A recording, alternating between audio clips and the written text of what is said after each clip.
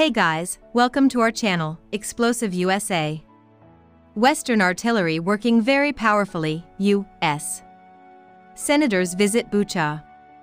KYIV, Ukraine, Western artillery pieces that have been flowing into Ukraine since spring are working very powerfully and starting to make a difference on the battlefield, Ukrainian President Volodymyr Zelensky said in his Wednesday night address, inflicting very noticeable strikes on Russian logistical targets.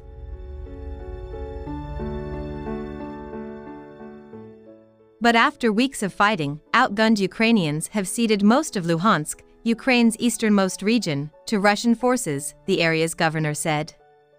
The Kremlin's troops are also closing in on the Donetsk city of Slavyansk. Subscribe to our channel Explosive USA to get all the updated news of Russia-Ukraine war. 2 U.S.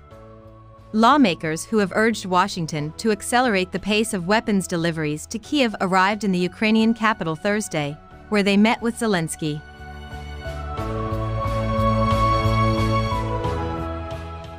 Senators Lindsey O. Graham, RSSC, and Richard Blumenthal, Democrat Connecticut, also visited Bucha and Borodyanka, suburbs of Kyiv particularly affected by the war.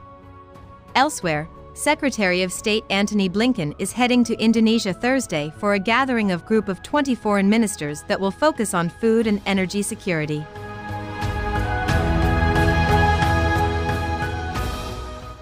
A traditional one-on-one meeting with Russian Foreign Minister Sergei Lavrov is not on the agenda, according to the State Department.